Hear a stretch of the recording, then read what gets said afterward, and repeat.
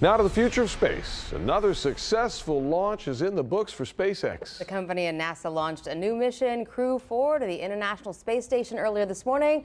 Our Zach Lashway joining us now with more on the mission. Zach, good morning. Good morning, guys. Liftoff accomplished. Pretty cool stuff happening. The launch occurred at 3:52 this morning Eastern Time. Astronauts will spend the day free flying throughout orbit before docking with the International Space Station tonight at around 7 o'clock local time. Crew 4 is historic for several reasons. This mission includes astronaut Jessica Watkins, the first black woman to join the ISS crew.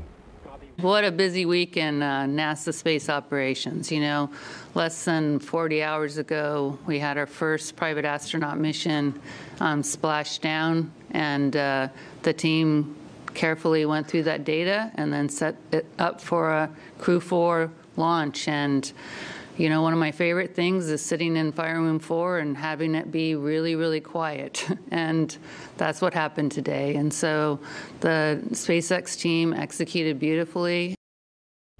The crew will study more than 200 experiments in space, including the aging of the immune system and the impact prolonged exposure to zero gravity has on the heart and lungs. Pretty cool stuff. And a historic mission with Jessica Watkins, former NASA intern, UCLA grad, saying this is a step in the right direction of a very exciting future. Yeah, her crewmates call her Waddy.